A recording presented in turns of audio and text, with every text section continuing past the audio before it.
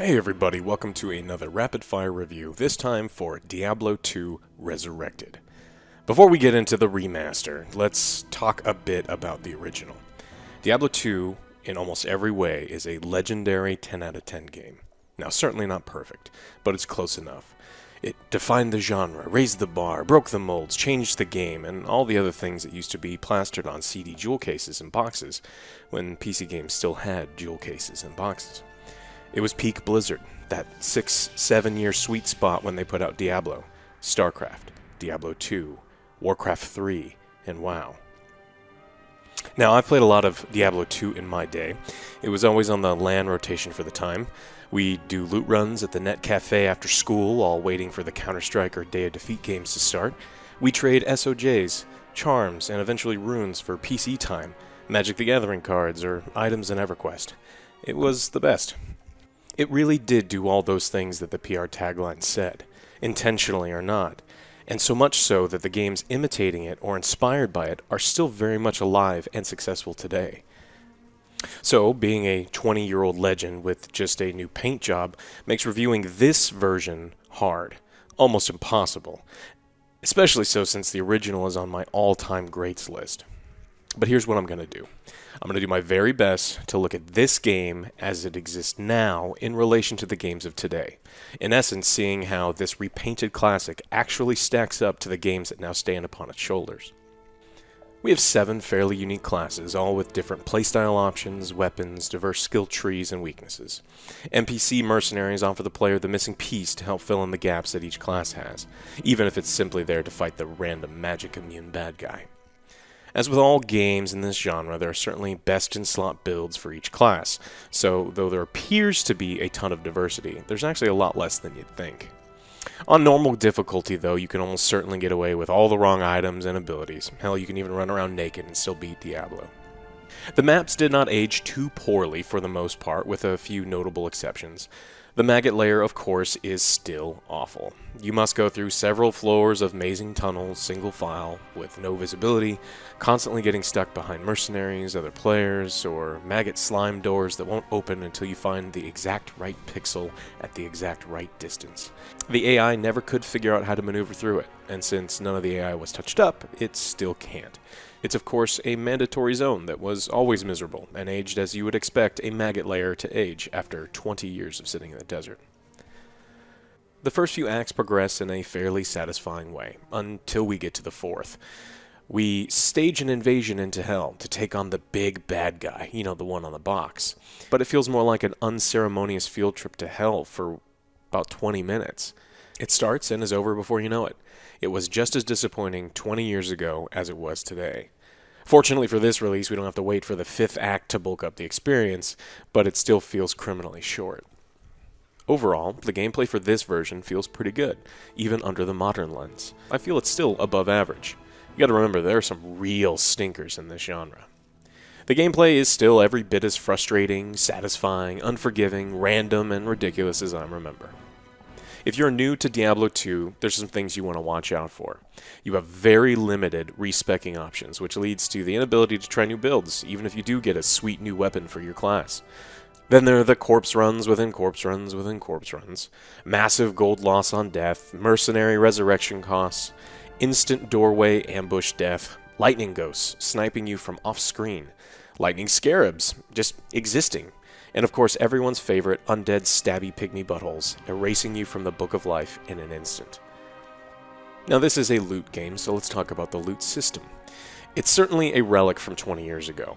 Now, I'm not talking about the variety of loot, or the magic find system, or the gambling system. The sheer amount of loot in this game is incredible. But I'm talking about the frequency that low-level loot drops, especially during your first playthrough, which, if we're honest, for games, is most people's only playthrough.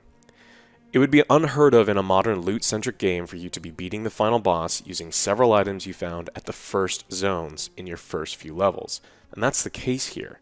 I even made it through the game 3 times on all 3 difficulties with the offhand OJ gave me at normal at level 3.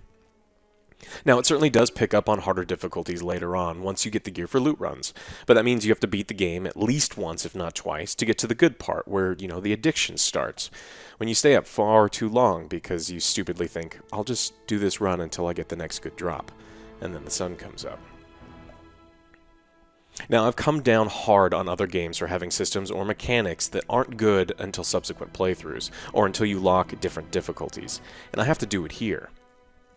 For endgame, there really isn't much content here either. We do have a bit of bovine bloodshed to be had, but nothing like rifts or maps to speak of. Just the same 5 or 6 long-established runs looking for runes and uniques. The updated visuals and cutscenes all look great. They're not mind-blowing or anything compared to what's out there today, but it is a solid upgrade, especially when you swap back and forth. Other than the graphics, Blizzard did decide to make a small handful of changes, the biggest being removal of TCP/IP connection for some stupid-ass reason. In theory, this would have been fine, I guess, if the servers were stable, but they weren't. And that ruined our LAN party, that people flew across country to come to. It also gave us all sorts of issues, launch weekends, streaming. To this day, 3 weeks after launch, the servers are still not stable. This last weekend, servers were down again. Rollbacks are still happening, undoing dozens of loot runs, drops, and forcing people to redo content. It's absolutely unacceptable. I don't care how much I love this game, if I had my maggot layer run on Hell rolled back, I would have uninstalled. There are other few, mostly minor changes Blizzard made for this version. Mostly quality of life stuff with storage, clicking, and accessibility. But honestly, they should have probably done more. The NPC AI is still atrocious. Your mercenary has 2 modes. The default mode appears to be a goddamn crayon-eating space cadet that will just stand there licking windows while you are dying. Or it'll get stuck in a room somewhere, spinning in circles, and won't teleport to you as intended, no matter how far away you get. The second, less common mode is Leroy Jenkins. They will run off screen into whatever guaranteed death awaits, for no reason. If there was a running wood chipper slightly off screen, that imbecile would be swan diving into it the first chance they got. There are also other issues that range from situationally annoying to downright unacceptable for a modern game, and that could have easily been changed or at least given the option to toggle in the menu. As a massive fan of the original, this game was an easy pickup for me. It was satisfying and nostalgic, and I got to share a childhood game that I love with people who had never played. Even now, I'm still trading set items, unique, and runes with friends and people from the show. I play a bit every day and probably won't stop for a while, at least until I get the gear and rune words I want. But so much of that is the rose-tinted glasses and the nostalgia. But I've got to give a score to this version of the game on its own, without considering the importance of the original. This version of the game feels pretty solid for $40. There is plenty to do, there's a decent story with good cutscenes, and diverse gameplay with a ton of replayability if the loop feels good to you. But it still has server issues, and had an awful launch. It's got a dated UI that honestly feels pretty bad at times and should have been updated. Horrible AI that's pretty much inexcusable, and its slow loop progression at the start requires a huge time investment to get going. So with all of that, if I really do try to be honest about how this game stacks up to other games of today, I'm going to have to give Diablo 2 Resurrected a 6. I do think it's a good game on its own, but the competition today is better, and our expectation for games are higher. If you're like me and you love the original, you'll love this one. Newcomers may find it a little rough though, and it's almost unplayable with the server state as it is now. This game needed a bit more than a new look to keep the 10 out of 10 score. I get that they were scared after absolutely ruining Warcraft 3's remake, but this game needed some polish and tweaks, and if they were really that afraid, they could have given you the toggle option. Thanks so much for watching. Let me know in the comments what you think of this remake, and if you have some spare Enigma runes lying around. We shall see you on the next Angry Joe Show.